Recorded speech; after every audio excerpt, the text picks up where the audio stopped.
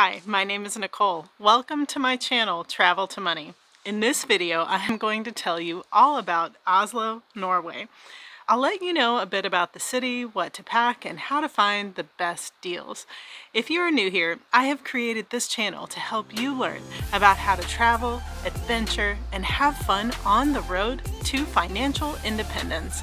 I have traveled the world, paid off a house in Spain, and I'm on a creative journey to financial independence. I believe the road to financial freedom can and should be fun. I hope you'll subscribe and join me on this journey, no matter where you are starting from. As you can probably tell, I am not filming this from Florida. I am currently sitting along one of the fjords on the western side of Norway on my first woofing adventure. Woofing stands for Worldwide Opportunities on Organic Farms. It is a great way to travel the world on a small budget, doing work on organic farms in exchange for free food and accommodation. I talk all about this in a recent video, so be sure to check it out if you want to learn more.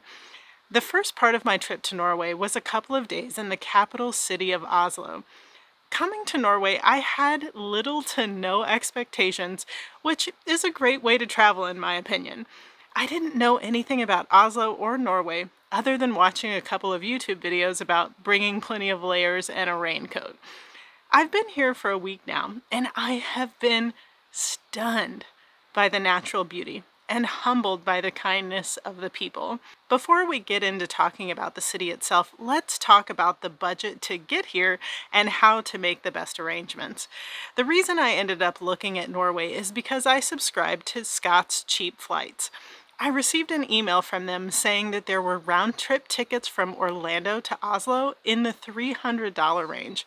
I had been simultaneously looking at woofing as a way to travel and then began to search the Norway woofing site for availability working on farms in Norway. After reading a few listings, I came upon a listing for the farm I'm sitting at right now. A sweet woman named Astrid owns the farm and welcomes many woofers. After receiving confirmation that she would host my friend and I on the farm, I decided to start getting everything booked. There is a new airline, Norse Airways, that began offering service directly from a few U.S. cities. We ended up booking a direct flight from Fort Lauderdale, Florida to Oslo. The flight time is 9 hours. The price, including a carry-on bag, was about $660 per person round trip. Unfortunately, I had pretty specific travel dates in July without a lot of flexibility. If you have more flexibility in your travel dates, I wouldn't be surprised if you could find flights for a lot less than that. Whenever you book, be sure to use Skyscanner. It's my favorite for flights, and you can find a link in the description. Now, this was going to be a 3-week trip with most of our stay being at a farm where we would be working and living for free. I didn't really think much about what the other budget costs would be, but I probably should have looked into that a bit more. Norway is expensive. Very expensive. I was somewhat surprised to learn that Norway is not part of the EU and has its own currency, the kroner. For fast and easy math, 100 kroner is about 10 US dollars. If you want to save a little on the exchange rates and fees, you can order currency from your bank before you leave for Norway. We opted for taking out a little cash from the airport ATM in Oslo, but we only took a little. As it turns out, we've been able to pay with credit or debit card almost everywhere and have only used cash once or twice. Public transport is pretty easy in Oslo.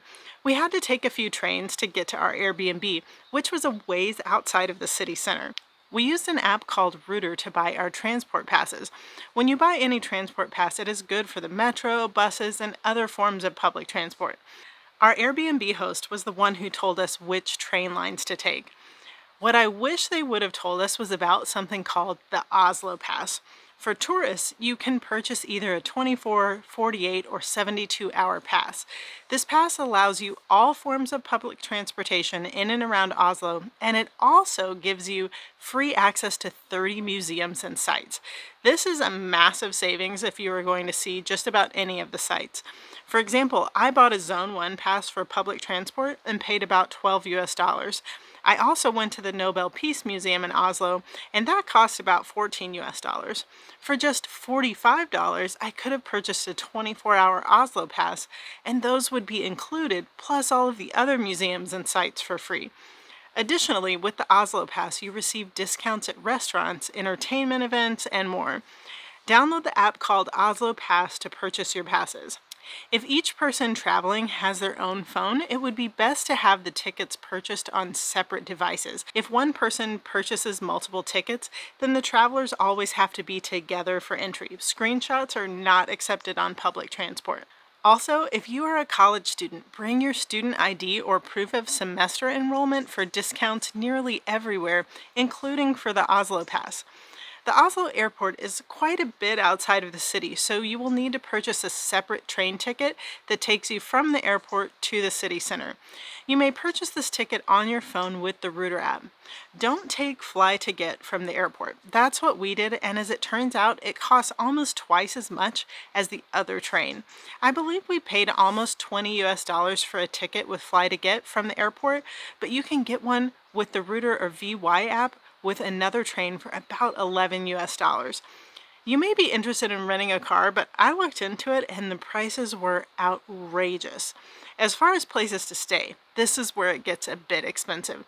It was hard to find something nice under $150 per night in Oslo.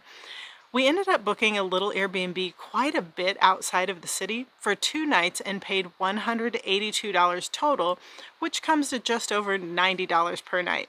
Believe it or not, we ended up being really happy that we booked outside of the city. The entire train ride there was stunningly gorgeous.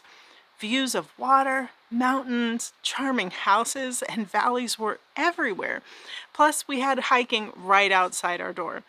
There weren't a ton of food options in the area we were staying, but we did find one amazing spot called Frogner Seteren, which had traditional Norwegian cuisine, located in a town called Holmenkolveien.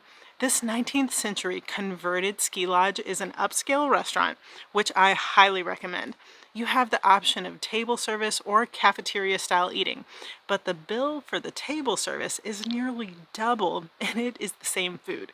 A local told us to order a la carte via the cafeteria style, and if the timing is right, you may be able to steal a spot by a window with a view.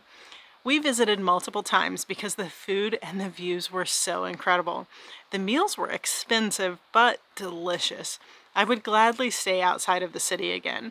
Our Airbnb was basic, but it had everything we needed to be comfortable for a couple of days, and with a great restaurant nearby, we didn't have to do any grocery shopping.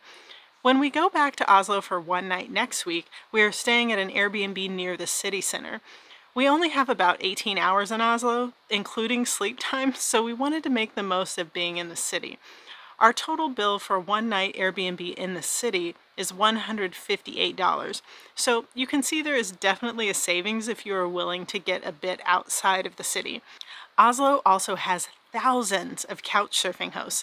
If you aren't familiar with couchsurfing, it is a great way to travel with free accommodation. Hosts are generally passionate about traveling and love their city.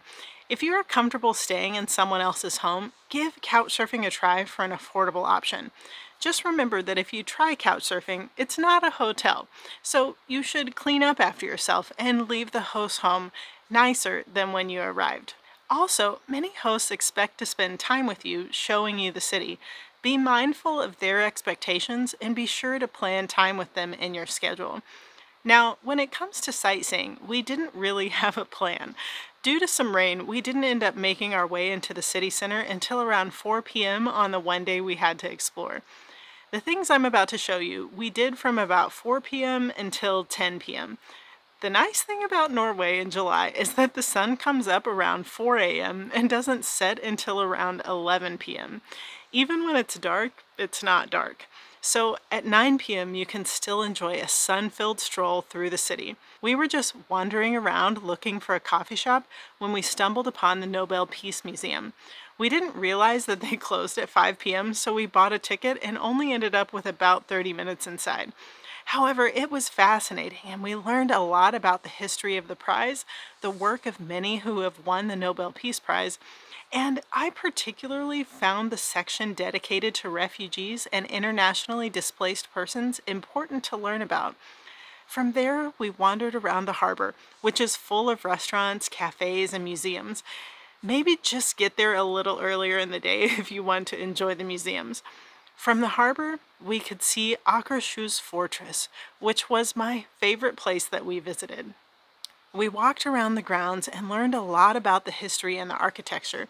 You can see on the walls how construction took place during different periods, beginning in the Middle Ages with levels being added through the 17th century, each using materials of that time period. Before leaving the city, we strolled more of the streets and stopped for some appetizers and drinks. I would say that food is on the expensive end, but it's also very good. We've enjoyed every meal in Norway up to this point. There are plenty of international items, and if you really want Burger King, McDonald's, or TGI Fridays, you can find these all over the city center. I always recommend trying the local places to eat, but to each his own. Speaking of local cuisine, Norway is known for their hearty soups, excellent seafood, and gamey meat dishes such as moose, reindeer, and goat. It is also worth noting that you can drink the tap water here, which is some of the cleanest in the world. Bring a water bottle with you and refill it anywhere. Now let's talk briefly about what to pack. An easy and important item is a sleeping mask. The sun goes down only briefly, and when it's down, it still can be quite bright. We're visiting in the middle of summer, and I wish I had packed warmer clothes. What they say about layers is important. There is a lot of rain here, and when the sun is behind the clouds, it can be very cold and wet. However, when the sun comes out, it gets very warm very quickly. Anytime you go out for the day, you should be prepared with layers and also a small bag to hold any layers you don't want to wear. The people in Oslo dress nicely, and much like the rest of Europe, going to the grocery store in your PJs or lounge clothes isn't something you're going to see. Speaking of the people, gosh, they're so nice. It's as if no one lives in fear of anything because everyone just does the right thing. No one is going to steal anything from you, hurt you, or take advantage of you. Just a lot of nice, friendly, relational people. Oslo was a surprise to me. If you include the surrounding areas, it might easily be the most beautiful city I've visited when it comes to nature. The city itself is pretty modern, but flowers are in bloom everywhere in July, and they put them on display like nowhere I've ever seen. Although beautiful, Oslo is not what I would call a budget destination at all. It is probably the most expensive city I've visited outside of the US. However, with options like couch surfing or woofing, I think you can easily make it an affordable visit. Even though I'm sure it's not like this year-round, in my mind, Oslo is the city in bloom. Truly breathtaking. Soon I'll be making more videos about traveling throughout Norway and my first woofing experience on this farm in Norway. If you have enjoyed this video, I hope you'll like it and subscribe to join me every Sunday, where travel and adventure build financial freedom. I can't wait to see where your dreams will take you.